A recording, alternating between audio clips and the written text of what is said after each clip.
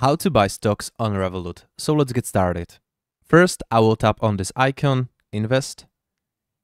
And here we can start investing. Simply click on Get Started.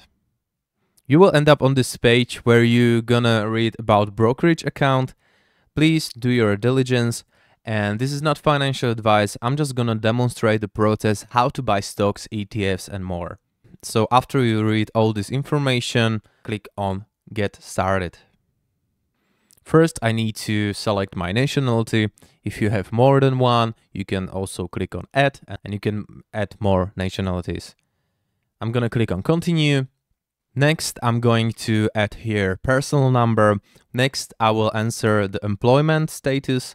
So if you are a student, select student. I'm employed. And my occupation is administrator. Click Continue. Here I'm gonna provide information about my income.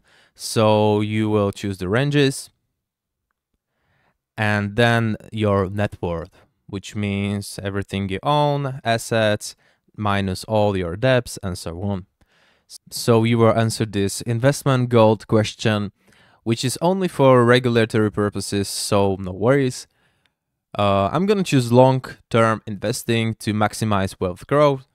Okay, I'm gonna continue with confirming these options, So how long does it take to approve your account? The process may take up to 7 business days, but I read on Reddit that it will take maybe 1 hour or a few hours on one day. Oh, wait a minute. My brokerage account is active now. I can add money and withdraw money.